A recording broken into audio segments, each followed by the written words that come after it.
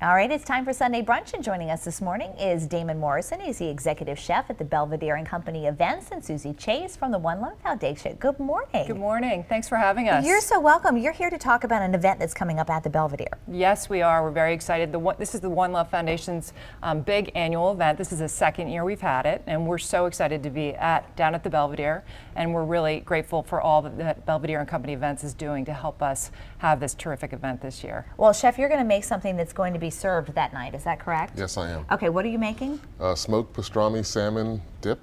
All right, you go ahead and start making that. Okay. We're going to focus in on the ingredients that you're putting there, and we're going to put your recipe up on our website. But as you're doing that, Susie, can you tell us about the One Love Foundation? Absolutely.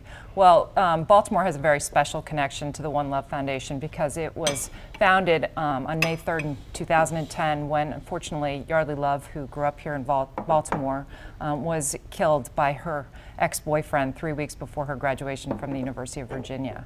And so the foundation was started to really raise awareness about the signs and symptoms of relationship violence to ultimately save lives, and with the idea that Yardley's death was 100% avoidable. And that's why events like this are so important. The information for it is right there on the screen. February 3rd from 7 to 10, Lip Sync for Love. You do not have to lip sync. You have people there doing it. You just come and support the cause. You do not have to lip sync. And we're really excited to have some folks from WBAL to be there with us. We've got your Keith Mills, who's going to be MC. Stacy Lynn.